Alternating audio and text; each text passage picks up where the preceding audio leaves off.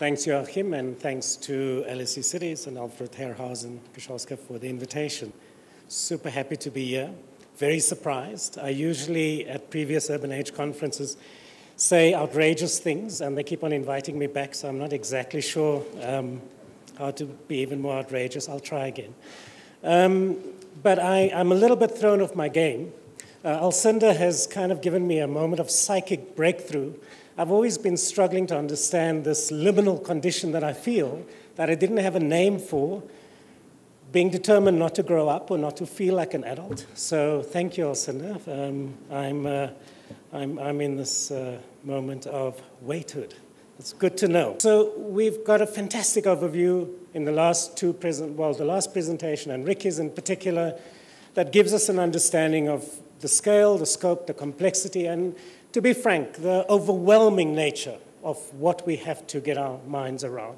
And it's complex, it's enormous. There's maybe two things that I'd like to add to that picture.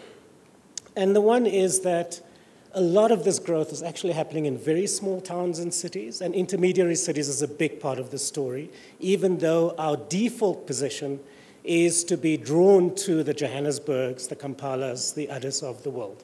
But if we are going to really grapple with these questions over the next 2 days, we have to also foreground the specificities of the smaller places, the smaller towns.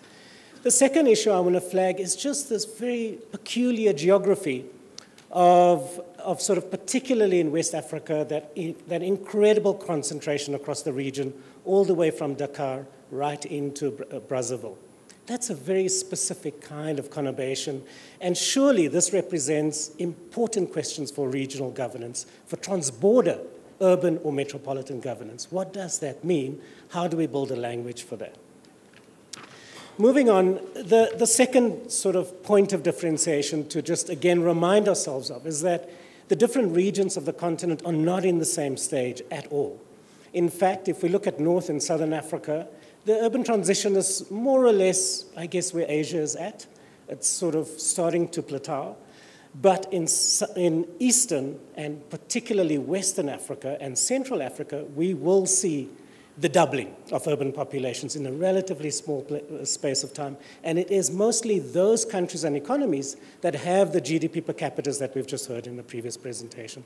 So again, there's something specific to those regions that we have to get our heads around. This is an attempt by the OECD and the African Development Bank and UNDP in 2016 to help us with this problem of differentiation. We're dealing with 54 countries, an enormously diverse continent, and what they try and do in this typology is to put urbanization, fertility transitions, and the structural transformation, in other words, the state of these economies, in the same frame. And then we're kind of going down very different paths. So again, just a reminder that when we are grappling with what the solutions, the responses, the policy menus might be, that they will, by definition, have to be very different things in these different places. So these are all caveats, and what strikes me is that when I look across these reports, the research, the data, and so on, is how this translates into the public domain. So this is a recent article from this year by a very significant journalist from the Guardian newspaper, and this is what he writes. Kinshasa had just 20,000 people in 1920. By 1940, it was home to about 450,000 people. Today, it has possibly 12 million, and it's predicted to be Africa's second largest city with 75 million people inside of 50 years. By Western standards, it is a dysfunctional, sprawling megalopolis ringed by vast shanty towns of informal settlements, their infrastructure non-existent or collapsing. A more informed urban observer, Rob Muga, says the following: Africa's not prepared for this urban explosion. That's us. By 2025, there will be 100 African cities with more than 1 million inhabitants, according to McKinsey, who was also in the room, I believe. That's twice as many as in Latin America. Runaway urbanization and a growing youth bulge, with most young people lacking meaningful job prospects, is a time bomb. Already, some 70% of Africans are under 30. Youngsters account for roughly 20% of the population, 40% of the workforce, and 60% of the unemployed. Now, these dystopian references matter because what they do is they prepare the ground for very truncated policy responses. So to arrest this complexity, to arrest this overwhelming chaos that is going to engulf us, we have to do A, B, and C, and we've got to do it in a particular way. So it is very interesting. If we go back to the first Urban Age Conference in Africa in Johannesburg in 2006, and we look at the arc to today, there's been a sea change in the policy landscape. In 2006, you could not get a Pan-African politician for love or money to talk about urbanization. It was just not on the agenda. It was not taken seriously, and we were still gripped by the imagination that the African Renaissance that President Obasanjo and Mbeki was championing at the time will be ushered in by the second Green Revolution in Africa. That was the discourse. That was the debate. Look at what's happened in the last decade and a bit. Report after report from the private sector, from the World Bank, from the UN Habitat, from just about every single policy actor that matters on the continent making the kinds of points that we heard this morning. This is significant. What this has meant now is a very different conversation to just a decade ago, and I think it is important as Africans to take a moment to pause, to acknowledge that there's been a shift, that there's been a change, and we're having a very different conversation today. And if I have to kind of summarize that conversation, if I have to, make a bit of a caricature of it, it would be around these parameters. There's now a recognition that, of course, the big break on growth, the big break on fully realizing Africa's economic potential is the infrastructure deficit. You cannot have an energy supply system that is the same as that of Spain, servicing the whole continent and expect to be a significant global player. That's obvious, right? You cannot have the kind of logistical nightmares that we confront on the continent if you're a landlocked country and expect to participate in the global economy. Obvious. But this growth imperative is also now triangulated very tightly, particularly through the work of UNECA, with the imperative of job creation. In other words, this discourse around inclusive growth or job-intensive growth. How? Bit of a mystery still, and we see lots of different reports, and particularly the recent report by the AU and the OECD on inequality and economic development that came out this year, with some interesting ideas. But we are still at ground zero in really cracking this question. And the reason is, it's not because we're closed for business. The reason is that the global trading system structurally marginalizes African economies. So if you don't address the global political economy problem, how are you going to open for business, right? How? So we can't disconnect these questions. But the discussion we're trying to have now is this tantalizing idea of structural transformation. It's tantalizing because the notion of structural transformation means deep-rooted, systemic. That's important. It's critical for all the reasons that Alcinda outlined. But the transformation bit remains a little bit elusive because when this translates into the deals that Parks spoke about, the infrastructure deals that Ricky referenced, it is an imagination that I can broadly typify as three things. There's a sort of high-end idea that Ricky showed that is currently in currency in London and in others. These high-end real estate propositions of enclave gated communities for the elites. Then there's this more progressive, grounded idea of middle-class social housing that will be mixed use and have all this wonderful elements of good urbanism. And then there's the activists, if you will, the social movement activists who are arguing that through carefully designed informal settlement upgrading, we can construct much more efficient, productive, makeshift settlements. And this is sort of a very interesting rendering that is a hybridization of these different imaginations, right? So this takes the floating school, the infamous now, Le Architect's proposition for Makoko, and it blends it with these other imaginations. And in some ways, this really crude, photoshopped idea of what the future could look like is where we're at. We actually don't have a substantive imagination of what could be a grounded alternative. So pastiche is what we are currently sort of, if you will, settle with.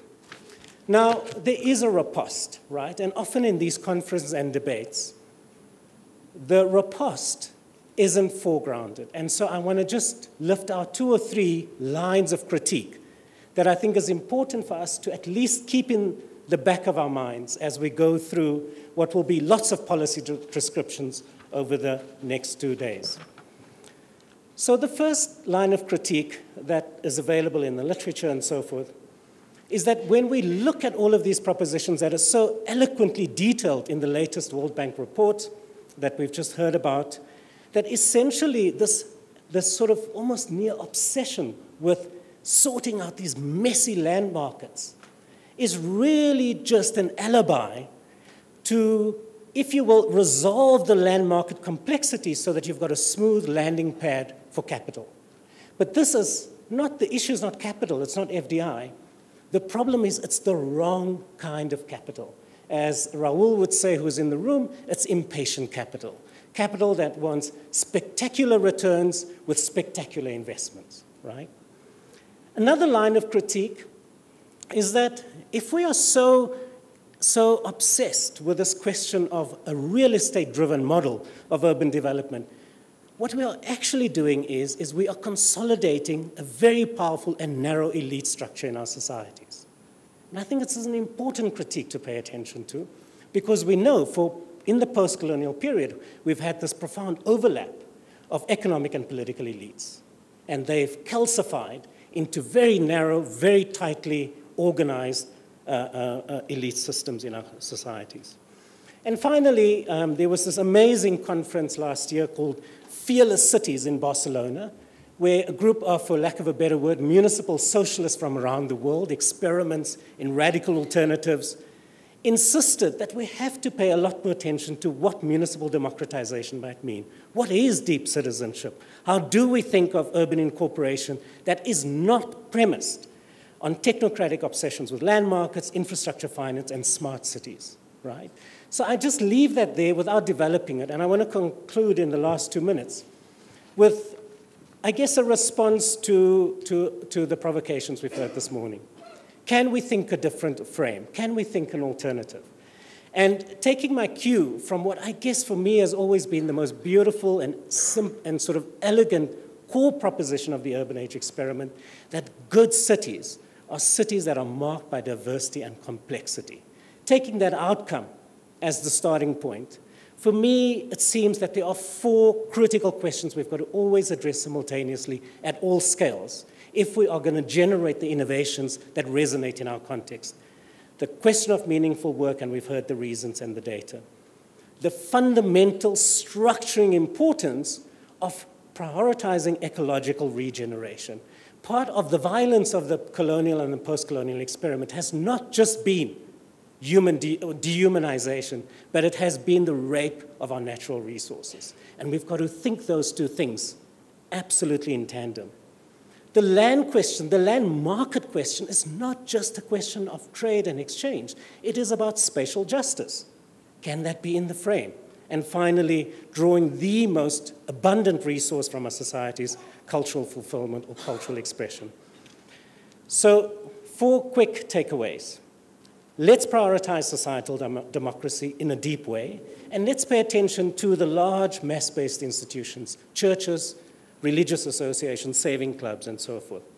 Let's really take stock of all of this innovation that is widely distributed in our societies, that is can-do, as we've heard. But let's build a living archive of what those things are, because it is only by that recognition and that legibility that we can confront the question of productivity. Thirdly, we have to crack this question of money, and with all due respect, Parks, for me, it is not about the deal-making that will get the players in the room that will fund more of the same. We've got to recognize that our cities and their needs are outside of the parameters of the mainstream infrastructure finance frameworks. And finally, let's build the research and development infrastructure and technology and innovation systems at the grassroots level in our cities. And of course, they have to be articulated so that we can really take this business of building an African frame, an African paradigm, an African vision about this different way of doing urbanism across the continent. Thank you.